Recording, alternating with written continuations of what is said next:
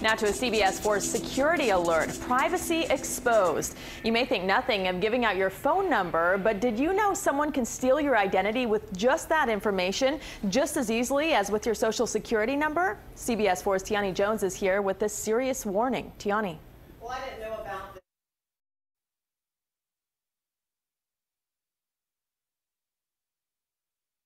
For many of us, they're our lifelines. They hold our pictures, contact schedules. Some even act as a mobile wallet. That's why losing a device can feel devastating. All of your personal information in a stranger's hand. But what if I told you I don't need your actual device to get your private information? All I need is your cell phone number. Where do you get that information? I mean, I don't provide that when I give out my cell phone. But we do. Every time a business asks us for our phone number, you and we give it out. Do I have to? You don't have to, but you send you great offers. Take Walmart, for instance. Very few of their shoppers probably scroll to the bottom of their webpage, click on the tiny tab labeled Privacy Policy, scroll some more, and click on another tab which tells them how the company shares their personal information. Personal information like your cell phone number, which Walmart asks for when you shop online. You don't think twice because you always do this. It's your information. You know, you don't want it to fall in the wrong hands, you know. Especially in this country where the credit really matters, you know. It's a big issue. Here's the problem. Every state has a different law regarding personally identifiable information. Here in Florida, companies cannot share your social security number, your medical information, even your biometrics. But your cell phone number? Well, it's fair game.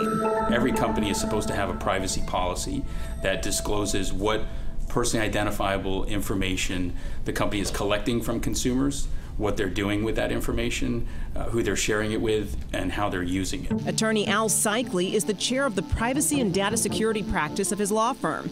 He says companies are tracking our every move, and we're giving them permission. Telephone number is not considered personally identifiable information under the law. So technically, there's not a legal obligation to protect that information. Companies use your cell phone to track your spending habits. They also use it as your mobile identity.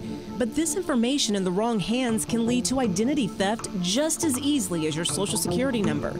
Still not convinced that your cell phone number holds your most private information? Well, I sent my private cell phone number to a private eye. He sent me back 5 pages of personal information that include my social security number, my date of birth. He even had the address of my parents who live in Colorado.